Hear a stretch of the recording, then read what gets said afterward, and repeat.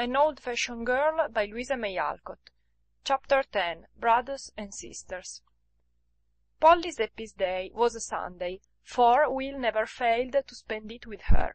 Instead of sleeping later than usual that morning, she was always up bright and early, flying round to get ready for her guest, for Will came to breakfast, and they made a long day of it.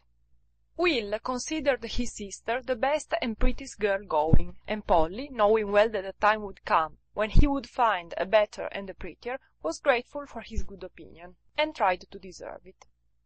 So she made her room and herself as neat and inviting as possible, and always ran to meet him with a bright face and a motherly greeting, when he came tramping in, ruddy, brisk and beaming, with the brown loaf and a little pot of beans from the bakehouse nearby.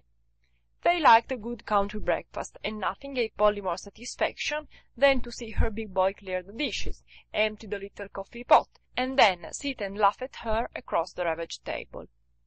Another pleasure was to let him help clear away, as they used to do at home, while the peals of laughter that always accompanied this performance did Miss Mills's heart good to hear, for the room was so small and Will so big that he seemed to be everywhere at once, and Polly and Pattel were continually dodging his long arms and legs. Then they used to inspect the flower pots, pay Nick a visit, and have a little music as a good beginning for the day, after which they went to church and dined with Miss Mills, who considered Will an excellent young man. If the afternoon was fair, they took a long walk together over the bridges into the country, or about the city streets full of Sabbath quietude. Most people meeting them would have seen only an awkward young man, with the boy's face atop of his tall body, and a quietly dressed, fresh-faced little woman hanging on his arm. But a few people, with eyes to read romances and pleasant histories everywhere, found something very attractive in this couple, and smiled as they passed, wondering if they were young lovers or country cousins looking around. If the day was stormy, they stayed at home, reading, writing letters, talking over their affairs, and giving each other good advice. For, though Will was nearly 3 years younger than Polly, he couldn't, for the life of him, help assuming amusingly venerable airs, when he became a freshman. In the twilight he had a good lounge on the sofa, and Polly sang to him, which arrangement he particularly enjoyed. It was so cozy and homey. At 9 o'clock, Polly packed his bag with clean clothes, nicely mended, such remnants of the festive tea as were transportable, and kissed him good night, with many injunctions to muffle up his throat going over the bridge, and be sure that his feet were dry and warm when he went to bed. All of which Will laughed at, accepted graciously, and didn't obey. But he liked it, and trudged away for another week's work, rested, cheered, and strengthened by that quiet, happy day with Polly, for he had been brought up to believe in home influences, and his brother and sister loved one another dearly, and were not ashamed to own it. One other person enjoyed the humble pleasures of this Sunday quite as much as Polly and Will. Maud used to beg to come to tea, and Polly, glad to do anything for those who had done a good deal for her, made a point of calling for the little girl as they came home from their walk, or sending Will to escort her in the carriage, which Maud always managed to secure if bad weather threatened to quench her hopes. Tom and Fanny laughed at her fancy, but she did not tire of it, for the child was lonely and found something in that little room which the great house could not give her. Maud was 12 now, a pale, plain child, with sharp, intelligent eyes and a busy little mind, that did a good deal more thinking than anybody imagined. She was just at the unattractive, fidgety age when no one knew what to do with her, and so let her fumble her way up as she could, finding pleasure in odd things, and living much alone, for she did not go to school, because her shoulders were growing round, and Mrs. Shaw would not allow her figure to be spoiled. That suited Maud excellently, and whenever her father spoke of sending her again, or getting a governess, she was seized with bad headaches, a pain in her back, or weakness of the eyes, at which Mr. Shaw laughed, but let her holiday go on. Nobody seemed to care much for plain, pug-nosed little Maudie. Her father was busy, her mother nervous and sick, Fanny absorbed in her own affairs, and Tom regarded her as most young men do their younger sisters, as a person born for his amusement and convenience, nothing more. Maud admired Tom with all her heart, and made a little slave of herself to him, feeling well repaired if he merely said, "Thank you, chicken," or didn't pinch her nose, or nip her ear, as he had a way of doing, "just as if I was a doll or a dog and hadn't got any feelings," she sometimes said to Fanny, when some service or sacrifice had been accepted without gratitude or respect. It never occurred to Tom, when Maud sat watching him with her face full of wistfulness, that she wanted to be petted as much as ever he did in his neglected boyhood, or that when he called her Pug before people, her little feelings were as deeply wounded as his used to be when the boys called him Carrots. He was fond of her in her fashion, but he didn't take the trouble to show it, so Maud worshipped him far off, afraid to betray the affection that no rebuff could kill or cool. One snowy Sunday afternoon, Tom lay on the sofa in his favourite attitude, reading Pendennis for the 4th time, and smoking like a chimney as he did so. Maud stood at the window watching the falling flakes with an anxious countenance, and presently a great sigh broke from her. "Ah, don't do that again, chicken, or you'll blow me away. What's the matter?" asked Tom, throwing down his book with a yawn that threatened dislocation. "I'm afraid I can't go to Polly's," answered Maud disconsolately. "Of course you can't. It's snowing hard, and father won't be home with the carriage till this evening. What are you always cutting off to Polly's for?" "I like it. We have such nice times, and Will is there, and we bake little johnny cakes in the baker before the fire, and they sing, and it is so pleasant." "Warbling johnny cakes must be interesting. Come and tell me all about it." "No, you will only laugh at me." "I give you my word I won't, if I can help it. But I am really dying of curiosity to know what you do down there. You like to hear secrets, so tell me yours, and I'll be as dumb as an oyster." "It isn't a secret, and you wouldn't care for it. Do you want another pillow?" she added, as Tom gave his a thump. "This will do, but why you women always stick tassels and fringe all over a sofa cushion to tease and tickle a fellow is what I don't understand." One thing that Polly does Sunday nights is to take Will's head in her lap and smooth his forehead. "It rests him after studying so hard," she says. "If you don't like the pillow, I could do that for you, 'cause you look as if you were more tired of studying than Will," said Maud with some hesitation, but an evident desire to be useful and agreeable. "Well, I don't care if you do try it, for I am confoundedly tired." And Tom laughed, as he recalled the frolic he had been on the night before. Maud established herself with great satisfaction, and Tom owned that the silk apron was nicer than a fuzzy cushion. "Do you like it?" she asked, after a few strokes over the hot forehead, which she thought was fevered by intense application to Greek and Latin. "Not bad, play away," was the gracious reply, as Tom shut his eyes and lay so still that Maud was charmed at the success of her attempt. Presently she said softly, "Tom, are you asleep?" "Just turning the corner." "Before you get quite round, would you please tell me what a public admonition is?" "What do you want to know for?" demanded Tom, opening his eyes very wide. "I heard Will talking about publics and privates, and I meant to ask him, but I forgot." "What did he say?"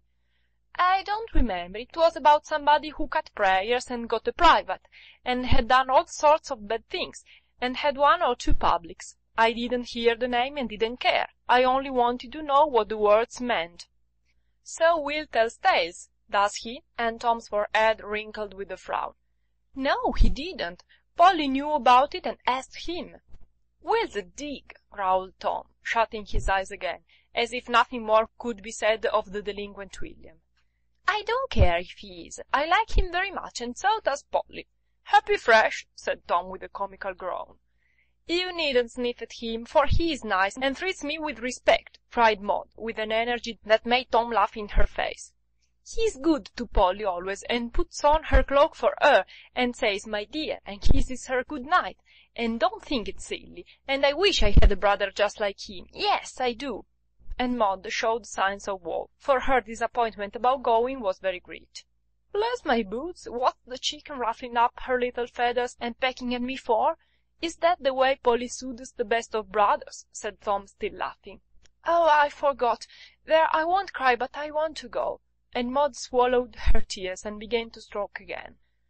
Now Tom's horse and sleigh were in the stable, for he meant to drive out to college that evening, but he didn't take Maud's hint. It was less trouble to lie still and say in a conciliatory tone, "Tell me some more about this good boy. It's very interesting." "No, I shan't, but I'll tell you about Puddle's playing on the piano," said Maud, anxious to efface the memory of her momentary weakness. "Polly points to the right key with a little stick, and Puddle sits on the stool and pats each key as it's touched, and makes a tune. It is so funny to see her, and Nick perches on the rack and sings as if he'd kill himself." "Very thrilling," said Tom in a sleepy tone. Maud felt that her conversation was not as interesting as she hoped, and tried again. "Polly thinks that you are handsomer than Mr. Sidney." "Much obliged." "I asked which she thought had the nicest face, and she said yours was the handsomest, and his the best." "Does he ever go there?" asked a sharp voice behind them, and looking round, Maud saw Fanny in the big chair, cooking her feet over the register. "I never saw him there. He sent some books one day, and Will teased her about it." "What did she do?" demanded Fanny. "Oh, she shook him." What a spectacle! And Tom looked as if he would have enjoyed seeing it, but Fanny's face grew so forbidding that Tom Little's dog, who was approaching to welcome her, put his tail between his legs and flew under the table. "Then there isn't any sparkling Sunday night?" sang Tom, who appeared to have waked up again. "Of course not. Polly isn't going to marry anybody. She's going to keep house for Will when he's a minister. I heard her say so," cried Maud with importance. "What a fate for pretty Polly!" ejaculated Tom. "She likes it, and I'm sure I should think she would. It's beautiful to hear 'em playing it all out." "Any more gossip to retail, Pug?" asked Tom a minute after, as Maud seemed absorbed in visions of the future. "He told a funny story about blowing up one of the professors. You never told us, so I suppose you didn't know it. Some bad fellow put a torpedo or some sort of powder thing under the chair, and it went off in the midst of the lesson, and the poor man flew up, frightened most to pieces, and the boys ran with pails of water to put the fire out. But the thing that made Will laugh most was that the very fellow who did it got his trouser burnt trying to put out the fire, and he asked is it faculty or president?" "Either will do," murmured Tom, who was shaking with suppressed laughter. "Well, he asked them to give him some new ones, and they did give him money enough for a nice pair, but he got some cheap ones with horrid great stripes on them, and always wore them to that particular class, which was one too many for the fellows," Will said. "And with the rest of the money he had a punch party." "Wasn't it dreadful?" "Awful!" And Tom exploded into a great laugh that made Fanny cover her ears, and the little dog barked wildly. "Did you know the bad boy?" asked the innocent Maud. "Slightly," gasped Tom, in whose wardrobe at college those identical trousers were hanging at that moment. "Don't make such a noise. My head aches dreadfully," said Fanny, fretfully. "Girls' heads always do ache," answered Tom, subsiding from a roar into a chuckle. "What pleasure you boys can find in such ungentlemanly things, I don't see," said Fanny, who was evidently out of sorts. "As much a mystery to you as it is to us, how you girls can lie to gabble and prink from one week's end to the other," retorted Tom. There was a pause after this little passage at arms, but Fan wanted to be amused, for time hung heavily on her hands, so she asked in a more amiable tone, "How is Trix?" "As sweet as ever," answered Tom gruffly. "Did she scold you as usual?" "She just did." "What was the matter?" "Well, I'll leave it to you if this isn't unreasonable. She won't dance with me herself, yet don't like me to go out with anybody else. I said I thought if a fellow took a girl to a party, she ought to dance with him once, at least, especially if they were engaged. She said that was the very reason why she shouldn't do it. So, at the last hop, I let her alone, and had gay time with Belle. And today Trix gave it to me hot and heavy coming home from the church. If you go and engage yourself to a girl like that, I don't know what you can expect. "Did she wear her Paris hat today?" added Fan, with sudden interest in her voice. "She wore some sort of a blue thing with a confounded bird of paradise in it, that kept whisking to my face every time she turned her head." Men never know a pretty thing when they see it. That hat is perfectly lovely. They know a lady when they see her, and Trix don't look like one. I can't say where the trouble is, but there is too much fuss and feathers for my taste. You are twice as stylish, yet you never look loud or fast." Touched by this unusual compliment, Fanny drew her chair nearer as she replied with complacency, "Yes, I flatter myself I do know how to dress well.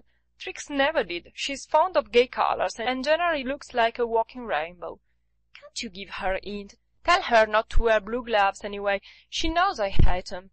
I've done my best for your sake, Tom, but she's a perverse creature, and don't mind a word I say, even about things much more objectionable than blue gloves. Maudie, run and bring me my other cigar case. It's lying around somewhere." Maud went, and as soon as the door was shut, Tom rose on his elbow, saying in a cautiously lowered voice, "Fan, does Trix paint?" "Oh, yes, and draws too," answered Fanny with a sly laugh. "Come, you know what I mean. I have a right to ask, and you ought to tell," said Tom soberly, for he was beginning to find that being engaged was not unmitigated bliss. "What makes you think she does?" "Well, between ourselves," said Tom, looking a little sheepish, but anxious to set his mind at rest, "she never will let me kiss her on her cheek. Nothing but an unsatisfactory peck at her lips. Then, the other day, as I took a bit of heliotrope out of a vase to put in my buttonhole, I whisked a drop of water into her face. I was going to wipe it off, but she pushed my hand away and ran to the glass, where she carefully dabbed it dry, and came back with one cheek redder than the other. I didn't say anything, but I had my suspicions." "Come now, does she?" "Yes, she does. But don't say a word to her, for she'll never forgive my telling if she knew it." "I don't care for that. I don't like it and won't have it," said Tom decidedly. "You can't help yourself. Half the girls do it. Either paint or powder, darken their lashes with burnt hairpins, or take collodion lumps or sugar or belladonna to make their eyes bright. Clara tried arsenic for her complexion, but her mother stopped it," said Fanny, betraying the secrets of the prison house in the basest manner. "I knew your girls were a set of humbugs, and very pretty ones too, some of you, but I can't say I like to see you painted up like a lot of actresses," said Tom with an air of disgust. "I don't do anything of the sort, or need it, but Trix does, and having chosen her, you must abide your choice, for better or worse." "It hasn't come to that yet," muttered Tom, as he lay down again with a rebellious air.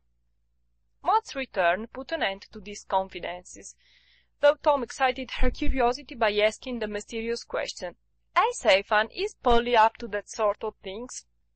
"No, she thinks it's awful. When she gets pale and dragged out, she will probably change her mind." "I doubt it," said Tom. "Polly says it isn't proper to talk secrets before people who ain't in them," observed Maud with dignity. "Do, for mercy's sake, stop talking about Polly. I'm sick to death of it," cried Fanny snappishly. "Hullo!" Tom sat up to take a survey. "I thought you were bosom friends and as spoony as ever." "Well, I am fond of Polly, but I get tired of hearing Maud sing her praises everlastingly. Now don't go and repeat that chatterbox." "My goodness, isn't she cross?" whispered Maud to Tom. "Has two sticks, let her be. There's the bell. See who it is, Pug," answered Tom, as a tingle broke the silence of the house. Maud went to peep over the banisters, and came flying back in a rapture. "It's will come for me. Can't I go? It don't snow hard, and I'll bundle up, and you can send for me when Papa comes." "I don't care what you do," answered Fan, who was in a very bad temper. Without waiting for any other permission, Maud rushed away to get ready. Will won't come up.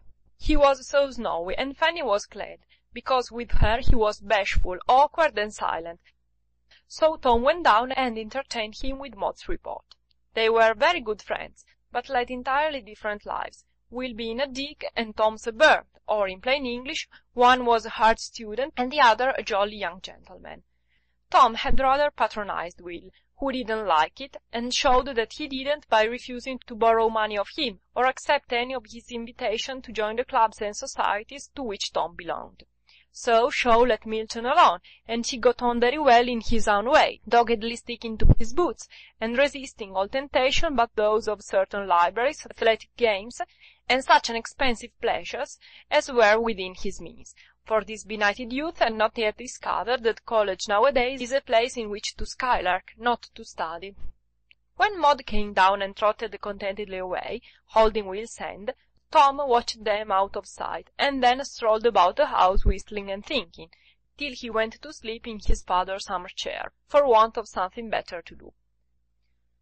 He awoke to the joys of a solitary tea, for his mother never came down, and Fanny shut herself and her headache up in her own room. "Well, this is cheerful," he said, as the clock struck 8, and his fourth cigar came to an end. "Trix is mad, and Fanny in the dumps, so I'll take myself off. I guess I'll go round to Polly's and ask Will to drive out with me and save him the walk, poor chap. Might bring midgets home, it will please her, and there is no knowing when the governor will be back." With these thoughts in his head, Tom leisurely got under way, and left his horse at a neighbouring stable, for he meant to make a little call, and see what it was Maud enjoyed so much. "Polly's holding forth," he said to himself, as he went quietly upstairs, and the steady murmur of a pleasant voice came down to him. Tom laughed at Polly's earnest way of talking when she was interested in anything, but he liked it because it was so different from the coquettish clatter of most of the girls with whom he talked.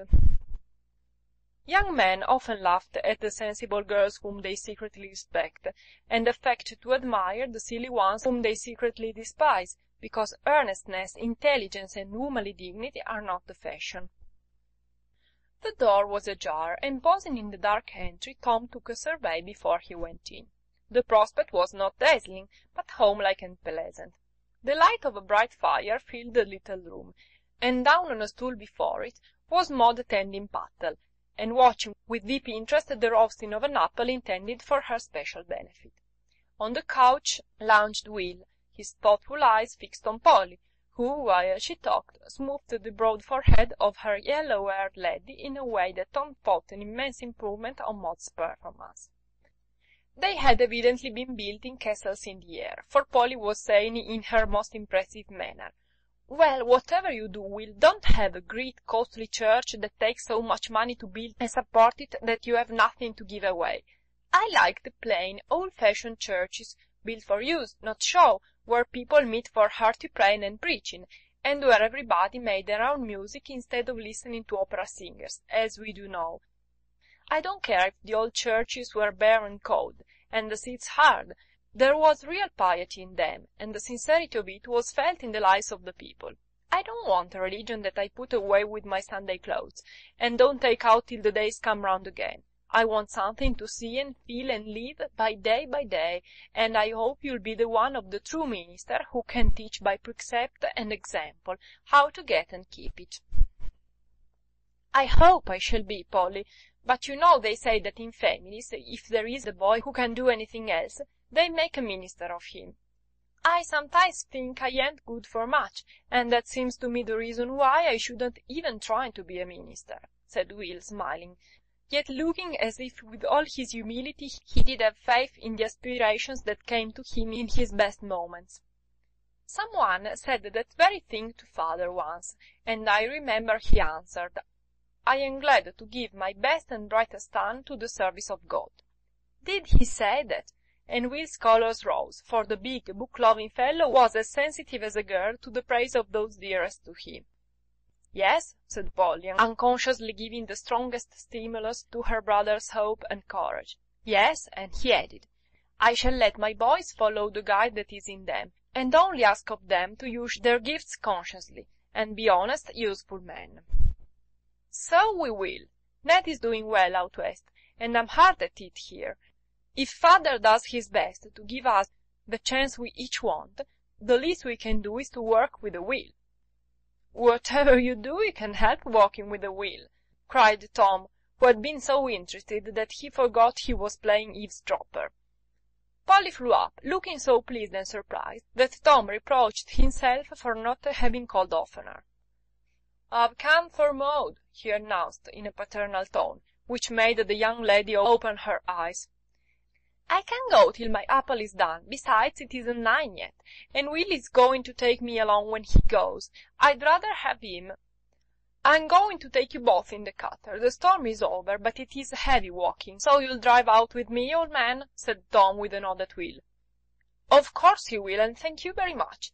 I've been trying to keep him all night. Miss Mill always manages to find a corner for stray people, but he insists on going, so as to get to work early tomorrow," said Polly, delighted to see that Tom was taking off his coat, as if he meant to wait for Maud's apple, which Polly blessed for being so slow to cook. Putting her guest into the best chair, Polly sat down and beamed at him with such hospitable satisfaction that Tom went up several pegs in his own estimation. "You don't come very often, so we are rather overpowered when you do honor us," she said demurely. "Well, you know we fellows are so busy, we haven't much time to enjoy ourselves," answered Tom. "Ahem!" said Will loudly. "Take a trosh," said Tom. Then they both burst out laughing, and Polly, fully understanding the joke, joined them, saying, "Here are some peanuts, Tom. Do enjoy yourself while you can." Now I call that a delicate compliment, and Tom, who had not lost his early relish for this sort of refreshment, though he seldom indulged his passion nowadays, because peanuts are considered vulgar, fell to cracking and munching with great satisfaction. "Do you remember the first visit I made at your house, how you gave me peanuts coming from the depot and frightened me out of my wits, pretending the coachman was tipsy?" asked Polly. "Of course I do. And how we coasted one day," answered Tom, laughing. "Yes, and the velocipede. You've got the scar of that, I see. I remember how you stood by me while it was sewed up. That was very plucky, Polly." "I was dreadfully afraid, but I remember I wanted to seem very brave, because you'd called me a coward." "Did I? Ought to have been ashamed of myself. I used to rough you shamefully, Polly, and you were so good-natured, you let me do it." "Couldn't help myself," laughed Polly. "I used to think you were an awful boy, but seems to me I rather liked it." "She had so much of it at home, she got used to it," put in Will, pulling the little curl behind Polly's ear. "You boys never teased me as Tom did. That's the reason it amused me, I suppose. Novelty has charms, you know." "Grandma used to lecture Tom for plaguing you, Polly, and he used to say he'd be a tip-top boy, but he wasn't," observed Maud with a venerable air. "Dear old Grandma, she did her best, but I am a bad lot," said Tom, with a shake of the head and a sober face. "It always seems as if she must be up in her rooms, and I can't get used to finding them empty," added Polly softly. "Father wouldn't have anything moved, and Tom sits up there sometimes. He makes him feel good, he says," said Maud, who had a talent for betraying trifles which people preferred should not be mentioned in public. "You'd better hurry up your apple, for if it isn't done pretty soon, you'll have to leave it, Pug," said Tom, looking annoyed. "How is Fan?" asked Polly with tact. "Well, Fan is rather under the weather. Says she's dyspeptic, which means cross. She is cross, but she is sick too, for I found her crying one day, and she said nobody cared about her, and she might as well be dead," added Maud, having turned her apple with tender care. "We must try to cheer her up among us. If I wasn't so busy, I'd like to devote myself to her. She has done so much for me," said Polly gratefully. "I wish you could. I can't understand her, for she acts like a weathercock, and I never know how I'm going to find her. I hate to have her mope so, but upon my life I don't know what to do," said Tom, but as he uttered the word, something was suggested by the side before him. Chairs were few, and Polly had taken up of Will's when they drew round the fire. Now she was leaning against him in a cosy, confiding way, delightful to behold, while Will's strong arms went round her with a protecting air, which said, as plainly as any words, that his big brother and small sister knew how to love and help one another. It was a pleasant little picture, all the pleasanter for his unconsciousness, and Tom found it both suggestive and agreeable. "Poor old Fan, she don't get much petting. Maybe that's what she wants. I'll try and see, for she stands by me like a trump. If she was a rosy, cozy little woman like Polly, it would come easier, though," thought Tom, as he meditatively ate his last nut, feeling that fraternal affection could not be very difficult of demonstrations to brothers blessed with pretty good-tempered sisters. "I told Tom about the bad fellow who blew up the professor, and he said he knew him slightly, and I was so relieved because I had a kind of feeling that he was Tom himself. You and Will laughed so about it." Maud had a queer way of going out with her own thoughts, and suddenly coming out with whatever lay uppermost, regardless of time, place, or company. As this remark fell from her, there was a general smile, and Polly said, with mock solemnity, "It was a sad thing, and I have no doubt that misguided young man is very sorry for it now." "He looked perfectly bowed down with remorse last time I saw him," said Will, regarding Tom with eyes full of fun, for Will was a boy as well as a bookworm, and relished a joke as well as scattered-brained Tom.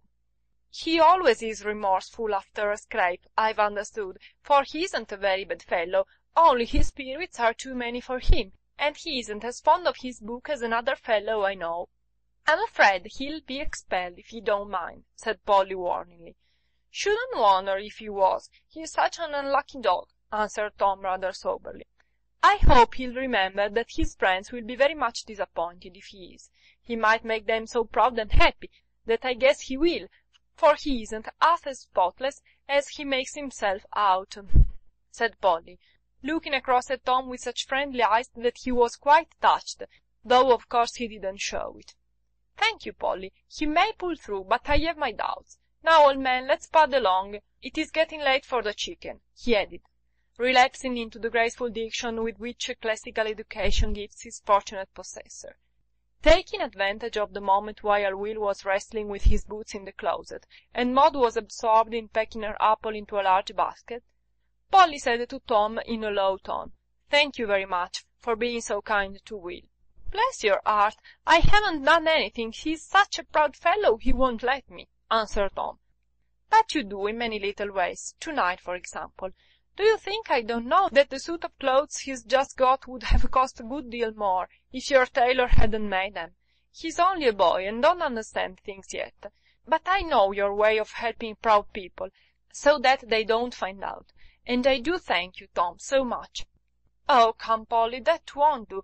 What do you know about tailors and college matters?" said Tom, looking as much confused as if she had found him out in something reprehensible. "I don't know much, and that's the reason why I'm grateful for your kindness to Will. I don't care what stories they tell about you. I'm sure you won't lead him into trouble, but keep him straight, for my sake. You know I have lost one brother, and Will takes Jimmy's place to me now." The tears in Polly's eyes, as she said that, made Tom vow a tremendous vow within himself to stand by Will through thick and thin, and keep him straight for Polly's sake, feeling all the time how ill-fitted he was for such a task. "I'll do my best," he said heartily, as he pressed the hand Polly gave him, with a look which assured her that he felt the appeal to his honour, and that henceforth the country lad was safe from all the temptation Tom could have offered him. "There! Now I shall give that to Mamma to take her pills in. It's just what she likes, and it pleases her to be thought of," said Maud, surveying his gift with complacency, as she put on her things. "You are a good little soul to remember poor Mum," said Tom with an approving nod. "Well, she was so pleased with the grapes you brought her, I thought I'd try something, and maybe she'd say, 'Thank you, darling,' to me too." "Do you think she will?" whispered Maud, with the wistful look so often seen on her little plain face. "See if she don't." And to Maud's great surprise, Tom didn't laugh at her project. "Good night, dear. Take care of yourself, and keep your muffler round your mouth going over the bridge, or you'll be as hoarse as a crow tomorrow," said Polly, as she kissed her brother, who returned it without looking as if he thought it girl's nonsense. Then the three piled into the sleigh and drove off, leaving Polly nodding on the doorstep. Maud found the drive altogether too short, but was consoled by the promise of a longer one if the sleighing lasted till next Saturday, and when Tom ran up to bid his mother good-bye and give her a hint about Maud's gift, she stayed below to say, at the last minute, in unconscious imitation of Polly, "Good night, take care of yourself, my dear." Tom laughed, and was about to pinch the much-enduring little nose, but, as if the words reminded him of something, he gave her a kiss instead, a piece of forbearance which almost took Maud's breath away with surprise and gratification. It was rather a silent drive, for Will obediently kept his muffler up, and Tom fell into a brown study. He was not much given to reflection, but occasionally indulged when something gave him a turn in that direction, and at such times he was as sober and sincere as could be desired. Anyone might have lectured him for an hour, without doing as much good as the little call and the chat that grew out of it, for, though nothing very wise or witty was said, many things were suggested, and everyone knows that persuasive influences are better than any amount of moralizing. Neither Polly nor Will tried to do anything of the sort, and that was the charm of it. Nobody likes to be talked to, but nobody can resist the eloquence of unconscious preaching. With all his thoughtfulness, Tom was quick to see and feel these things, and was not spoilt enough yet to laugh at them. The sight of Will and Polly's simple affection for one another reminded him of a neglected duty so pleasantly that he could not forget it. Talking of early days made him wish he would go back and start again, doing better. Grandma's name recalled the tender memory that always did him good, and the thought that Polly trusted her dearest brother to his care stirred up a manful desire to deserve the confidence. Tortures wouldn't have drawn a word of all this from him, but it had its effect, for boys don't leave their hearts and consciences behind them when they enter college, and little things of this sort do much to keep both from being damaged by the 4 years' scrimmage which begins the battle of life for most of them. End of chapter 10. Recorded by Federica, Centallo, Italy, 14th of December 2008.